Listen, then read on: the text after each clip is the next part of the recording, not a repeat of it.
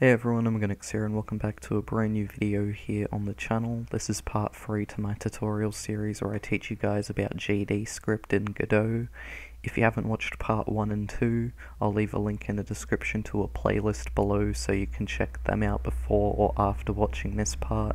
Before getting started, I do want to quickly mention that just over 2 weeks ago now, I released Act 1 of Mooshie's Kitchen Reheated for free on itch.io. If you'd like to check it out, be sure to. And if you do, don't forget to leave a rating and comment to let me know what you thought about the game. So in this part today, I'll be teaching you all about the basics of creating functions. If you do enjoy, be sure to like, comment and subscribe for more. And without further ado, let's get right into it.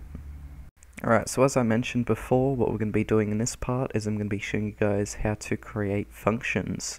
So in, I think part 1, I showed you guys, the basic ready and process functions, but today I'm going to be teaching you all how to actually create your own functions, since not only are there already pre-made functions in Godot that you can use, such as, func ready, or func process, or func physics process, but you can also just create your own functions as well.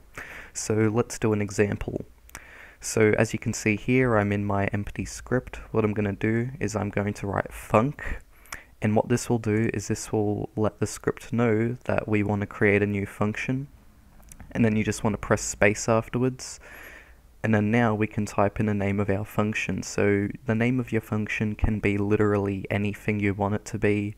As an example, I'm literally going to call this function skibbity toilet, just because why not? So yeah, you can literally name your functions anything you want. And then with the parentheses, you don't have to put anything inside them. However, you can if you want to.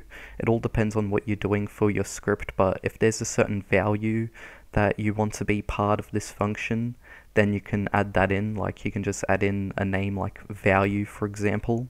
Just add that into your parentheses, and then what that means is that this function will now require a variable inside of the parentheses. So whenever you want this function to happen, if you have any sort of variable that you want to be put into this function, then you need to make sure that whenever you refer to this function that you do have a variable put inside of it. So yeah. And you can also define the variable inside of your function if you want to as well. Like if you want it to be specifically a float, you could just do the 2 dots and then write float. So that basically just lets the script know like, hey, I want this variable in this function to specifically be a float. So any value that you try put into this function, if it's not a float, it won't be accepted. So yeah. So what we're going to do here, for an example for this tutorial, is I want this to be a string. So I'm just going to call this something like just a skibbity string as an example, because you can literally name the value in here whatever you want to. And then I'm just going to do string as the type. And then I'm going to do the 2 dots again and indent. And then here is where we need to do the actual functionality of our function. So what I want to do for this basic function is I basically want to make it so whenever we press a key, whatever string is put into this variable here will be printed out. So what we're going to do is we're going to go print, and then parentheses, and then we're going to write skibbity string, since that's what we want to be printed out into the console. By the way, I just noticed that I forgot the I after K in skibbity string, so there we go. And boom, so now we have our function. So what this function does is it collects a string variable, and then it prints that string variable out into the console.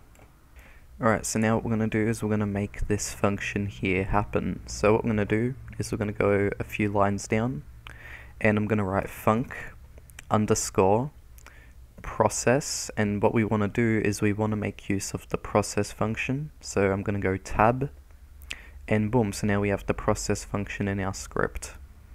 So what we're going to do here is we're going to go indent, and then we're going to write if input dot is action just pressed. So I'm pretty sure in part 2, I believe, I taught you guys about doing the input system. I'm pretty sure in part 2 I did, but just in case you guys need a reminder, if you don't have any inputs set up in your project already, what you do is you go project settings, input map, and in here you can actually do the input maps for your project. So let's say, for example, you want your player to move forward, right? So what you would do is you would write in an action name like forward.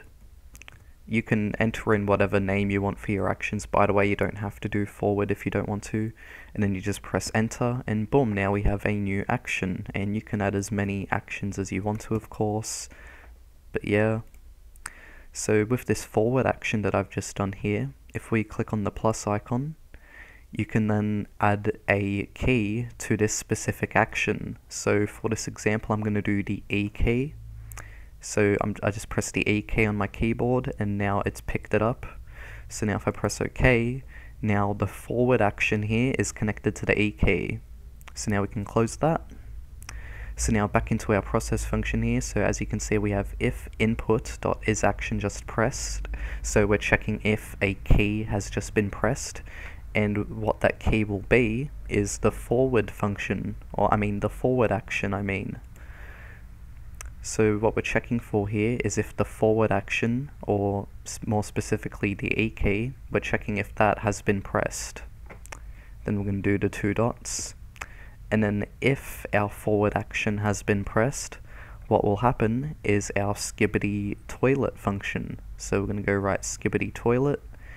And then what we need to do now is, because we actually have a variable in the parentheses of the function here, as you can see, if we don't enter in a variable into the parentheses down here, we actually get a error which says too few arguments for skibbity toilet call, expected at least 1 but received 0.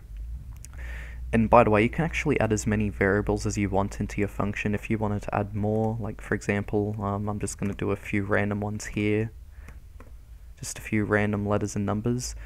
And so because now we have like 4 expected variables in this function, as you can see here, now our error has changed from expected at least 1 but received 0 to now saying expected at least 4 but received 0, because now our function requires 4 variables to be entered into it.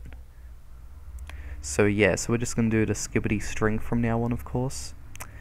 And so what you want to enter into this skibbity toilet function now is you want to actually enter in a string, because the variable that this function that we made requires is a string. So what I'm going to do for my string here is I'm just going to write in something like yo, I'm Omogonix. And so yeah, so what will happen is whenever we press the forward action, the E key, what will happen is our skibbity toilet function will happen, and the yo, I'm Omogonix string will be printed, since the yo, I'm Omogonix string will be the skibbity string in our skibbity toilet function. So now that this is all ready, we can actually go test this out. So what we're going to do is we're going to go press play to test. And so now, whenever I press the E key, let's see what happens. As you can see in the console, yo, I'm Omogonix is being printed. So yeah, it works perfectly. Now what I want to do is I want to actually add a few more actions as well. So I'm just going to add like just a few random named actions. Interact and skibbity, and then we'll just give these their own keys, so W and S. And then what I want to do is I then want to copy this line of code here, just paste it twice, then change the forward action to the other action names. Ooh. And then I also want to change the string that's in the function as well. Basically, what I want to show here is how you can use the same function to basically print, whatever kind of string you want, and not have to create multiple functions for it. So that's what adding a variable into your custom function. That's what that can also be useful for, is, you know, just making sure that you only have one function for, you know, printing, you know, multiple kinds of strings, for example, right? So yeah, so we've got yo, I'm Omogonix, then we'll have skibbity toilet, and then this one down here will just be creeper. So now if we go test again, and then we press our keys. Oh wait, I accidentally forgot something. I forgot to change this one from forward to skibbity. That's what this action should be. And what keys is that connected up to again? Ah yes, E, W, and S. Alright. So now, when I press the keys, E, W, and S, as you can see, different strings are being printed. So yeah. So anyways guys, that's pretty much the end of this tutorial. Hopefully you all did learn something from it. Basically today I just taught you guys the basics of creating your own functions in Godot. So hopefully you did all enjoy, and hopefully you guys can continue to learn more about Godot as you go on your journey of doing so. And so anyways, I'll see you all in the next part of this series. Bye bye.